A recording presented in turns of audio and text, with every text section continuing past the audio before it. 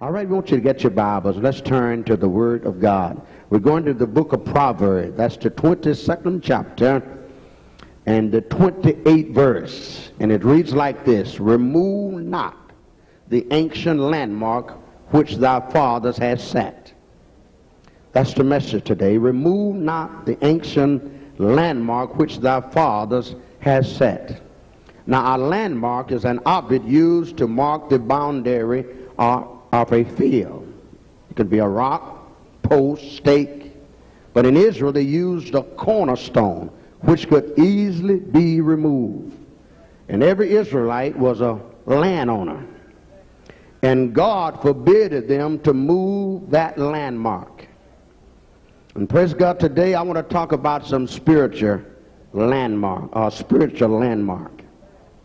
Praise God, many people are asking the question today, why is all the trouble befalling us? All of this, that, and the other. We live in a time of a turmoil. And one of the reasons is the landmark has been removed. Praise God, man have left the principles of the doctrine of the Bible. Now the Bible says righteousness exalts a nation, but sin is a reproach to any people. How many believe that today? Man have made up in his mind that he's going to do the thing the way he want to do them and not, praise God, God's way. I want you to serve you notice today, beloved, this world does not belong to you. It does not belong to man. God made this world. And it belongs to God, and he has every right to demand man to go according to his law and regulation. You believe it? Say amen. God forbid for man to move that old landmark. Now, if you know, he said ancient landmark. We're living in a day and time that man is trying to change the laws, trying to tamper with the Word of God. In fact, man is made up in his mind he's going to do what he want to do when he please. But if you notice, praise God, in the lesson, praise God, that was the demand by God not to move that old ancient landmark. You believe it? Say amen. Even preachers from the pulpit, they're trying to change the Word of God. But the Bible declares in 119 Psalms and the 89th verse said, my word is settled in heaven. That means the Word of God cannot be changed. Are you listening to me? Praise God, they're preaching, oh, it doesn't take this, it doesn't take that. You don't have to live like that. But praise God, the Word of God demands that man would live holy. The Bible declares in Luke 4:4, man shall not live by bread alone, but by every word that proceeds out of the mouth of God. Now, if you want some peace, some joy, and some happiness, you got to line up with the Word of God. Are you listening to me today? But we're living in a day and time that people don't want to hear the preacher.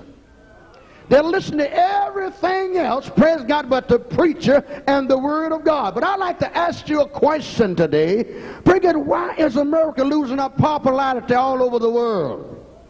What has happened? I want you to listen. What has happened to this country of ours? I'll tell you what, we have moved that ancient landmark. We are made up in our mind that we are not going by the principle and the teaching of the Word of God, which is the Bible. Now let's just use a little common sense. All right, praise God, the manufacturer of the Ford, they puts out a manual. When you buy a new car, there's a manual that comes with it. And that manual tells you how to treat that car, to get good service out of it. And no company will back up its guarantee unless you go by it. Now, if you notice, all the principles, praise God, the good principles of man arrive from the Word of God. The Bible declares if you would live holy, praise God, he would back up his Word. Are you listening to me? All right. Now, God has given us a manual to go with this world.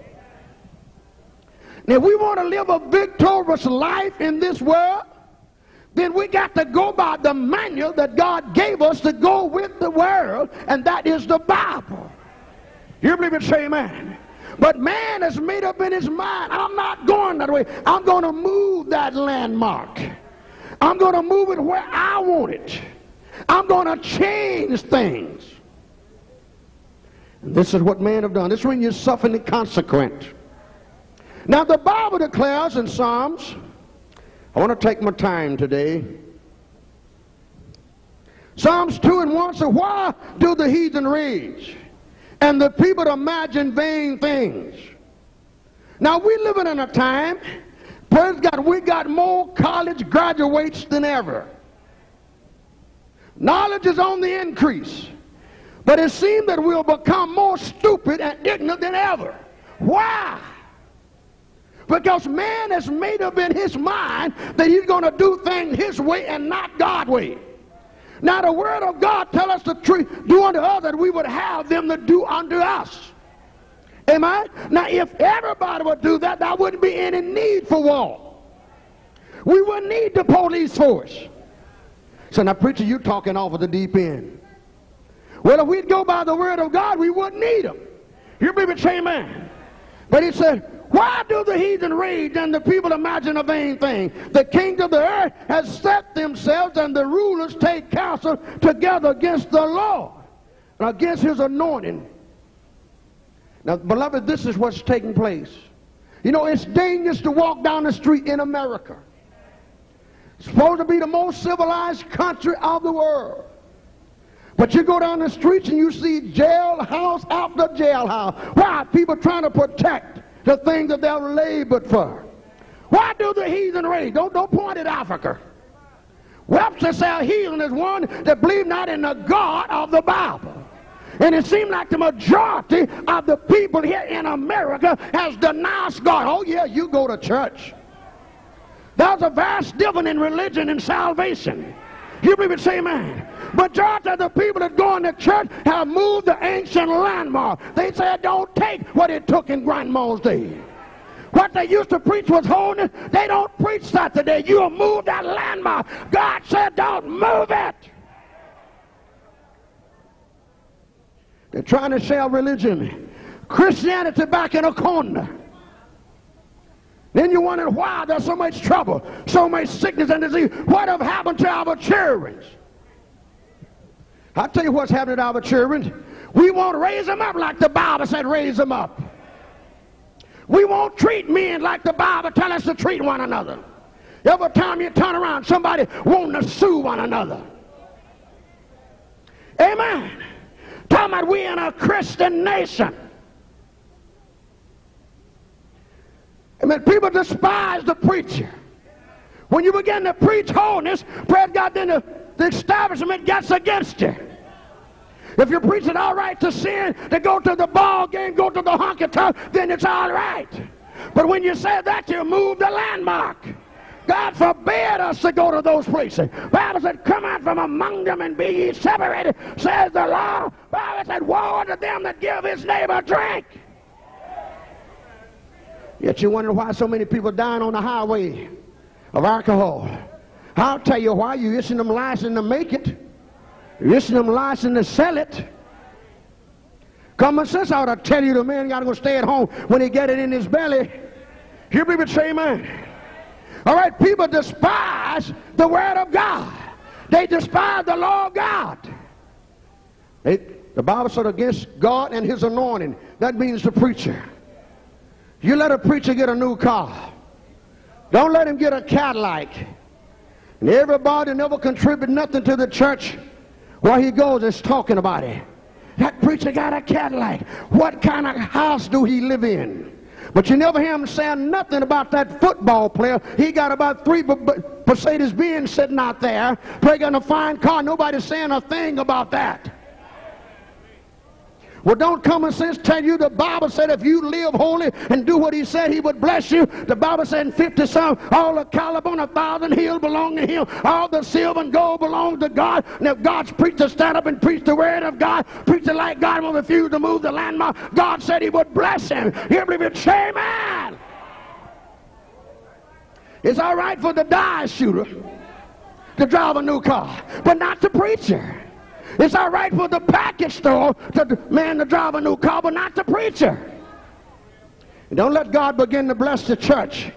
Then he wants to go out and judge the church. And if he preaching holiness, we tighten up on the word of God, they want to call it a cult. Well, amen. Now, I admit that we got some quack preachers, but we got some quack politicians too. We got some quack doctors too. You believe it? Say amen. But God forbid us to move that ancient landmark. What was holding us yesterday is holding us now. Hallelujah. The world is worried about the offering that the church receives. But what about the offering that the football stadium receiving? Brother, if you could see it, it wouldn't be trash can, it would be a garbage can. But nobody's saying anything about that. They're sending other people on the downward road to hell. You believe it? Say amen. Man has left God. Then when a Christ occurs, then you want to run and say, let's pray, let's pray, let's pray. It don't work like that. It don't work like that. You don't steal, cheat, and lie. Then when you're about to get caught, or when you get caught in a snare, you're going to run to God and ask God to move. It doesn't work like that. That must be a repentance. That heart's got to be broken. You got to become sorry of your sin. You believe it? Say amen. That's got to be about faith. That's got to be a turning around. You cannot live in sin and expect God to hear your cry. The Bible declares in Psalm 66 and 18, David said, if I regard iniquity in my heart, the Lord will not hear me. Are you listening to me? Preachers used to preach holiness have taken down. They'll move that landmark, but God said don't move it. Are you listening to me? Everywhere you turn, it's sin, sin, sin, sin. Listen, beloved, if you want God to move in your behalf, you're going to have to turn back to God. You got to turn back to God. You got to take that landmark and put it back where it's supposed to be. Are you listening to me? Quit stealing land from your neighbor. Are you listening to me today? Listen, beloved, God loving, I want to bring it right on down to your doorstep. A lot of time we look at a country, yes, praise God, this country's in sin, and the reason I'm preaching, pray God, I want as many that can hear me, that repent and turn to God, that God will have mercy upon our country. You believe it? Say amen. Brother, when Daniel was down in Babylon, he prayed for Israel. He prayed for Judah. You believe it? Say amen. Said, oh God, we want you to forgive us of our sin and restore us. You believe it? Say amen. Brother, if we want God to restore our country, we got to place that landmark back where it ought to be. You believe it? Say amen. We got to line up with the word of God. We got to repent of our sin. You got to get right with God. You believe it? Say amen. Filth and sin everywhere. Listen, beloved, God's not going to stick his hand through that filth and deliver and set men and women free. Oh, you listen to me today. Remove now the ancient landmark. You get the point today. Let's look around us today. Amen. The thing we used to stand for, we don't stand for anymore. The thing, praise God, that we used to stand for, people are going to court and fighting it now. Well, amen. Look at our kids. They're going astray. No respect for the grown-up. Amen. Brother, they'll snatch a purse from Mother Keith as quick as they will me. No respect. A few years ago, it was unheard of. Huh? Because that was a godly principles that people stood by, even though they was not saved. I wasn't saved. I wasn't brought up in a church. Praise God, my mother, my dad was not saved. But brother, they taught us principles to respect one another and to acknowledge God. You believe it? Say amen. But this young generation don't acknowledge nothing. Why? Because they haven't been taught nothing. That old landmark has been moved. You believe it? Say amen. Today they're saying it's all right to do this. They didn't pass along that's all right for homosexuals to come into church. Women's to wear pants. Do what you want. It's all right. Ain't nothing wrong with it. Those are women's pants. They was made for women. They wasn't made for man. The Bible said pertaining. That covers it, beloved. Pertaining. Men's wearing long hair, trying to act like a girl. I don't see nothing wrong with it. No, you're trying to move the ancient landmark. But God said the word is settled in heaven and cannot be removed. You believe it? Say amen. The Bible said it's a shame for men to have long hair. So you might want to go to the barber shop if you're going to line up with the word of God. But see, man have changed things. America's tried to change things. You think we're having trouble over in Iran? We haven't had anything yet. You think that's a disturbance? Brother Prayer got into America can fall to her knees. We haven't seen anything yet. Brother Prayer, that's just pocket change compared to what's going to happen later on. If God didn't let Israel by, what make you think he left any other ungodly nation by? Remove not the ancient landmark. Let's go back to the principle and the doctrine of the Word of God. How many believe what I'm saying? I don't care how it hurt your feelings, how it hurt your daughter's feelings. The Word of God, the Word of God, and it cannot be changed for you or me or nobody else. I know they say I'm preaching on the negative side. But you got to get to the root of a thing. You're going to kill a tree, the best way to kill it is kill the root. Huh? Brother just said, we're going to pray. Oh, no, that don't work. That don't work. The Bible said if you come to the altar, remember that altar against the brother, do what? Leave that gift and go be reconciled. But people want to just jump over stuff. No, sir. I mean, it come right on down to the home. The Bible said, thou shalt not commit adultery. But the law says, okay, you can get 7. Move an ancient landmark. Thou shalt not fornicate. For the laws of the land, it's all right. It's all right to drink. But the Bible said, woe to him that give his neighbor a drink. You don't have to drink it, just sell it. Just go get it for him. Huh? Moving that ancient landmark. And through this is where all the trouble comes. But oh, we would line up with the Word of God. It's come right on down to praise God, being tormented of the mind. Did you not know, beloved? God gives every man an opportunity, every woman, to hear the gospel of deliverance. You're faced with making a decision. And if you don't make the right decision, then anything could happen to you. Did you know the devil could take over your mind like he's doing so many people today? If I had time, I could point out one by one some of the things that's happening to our, not only the old folk, but the young people. Did you know young people having arthritis today? Losing their mind, going insane.